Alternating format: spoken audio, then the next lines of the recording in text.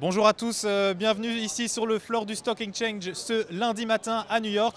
Avec moi Benoit Delestre, bonjour. Bonjour. Alors vous êtes CEO de 4G Secure, pardon. Est-ce que vous pouvez un peu, tout simplement, me parler de votre compagnie, faire une petite présentation? Alors je vais dire 4G Secure, groupe SCCP. Notre aventure a commencé en 2010. Avec mes co-actionnaires, nous avons voulu créer la première solution pour authentifier tous les porteurs d'un téléphone mobile. Pourquoi? Car il y a un gros manque de sécurité sur aujourd'hui tous les devices et tous les constructeurs.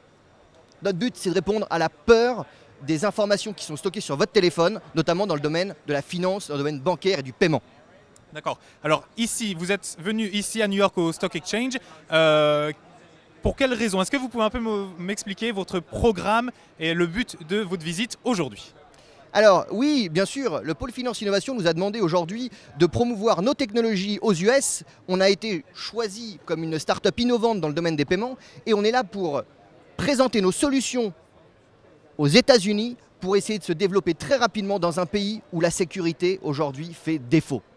On parle de MV, on parle de carte à puce. Aux États-Unis, encore, on est avec de la magstripe, une bande magnétique. Et en 2015, octobre 2015, aujourd'hui, tous les émetteurs de cartes vont devoir passer à la carte à puce.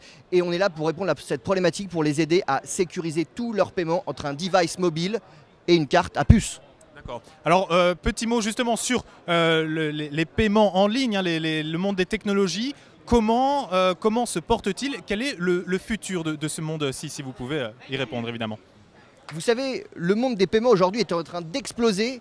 Vous avez bien sûr vu Square aux États-Unis, PayPal. Donc on a transformé un téléphone mobile en un terminal de paiement. Le téléphone mobile n'est pas sécurisé. Mais pourtant, des milliers de marchands vont l'utiliser. Donc on a répondu à cette problématique en sécurisant toutes ces transactions et on suppose que les États-Unis vont devenir le plus gros continent où notre technologie va être utilisée. D'autant plus que je suis sûr c'est un secteur qui brasse de plus en plus de milliers, voire de milliards d'euros. Oui, alors, vous savez, les enjeux de la transaction sont très importants.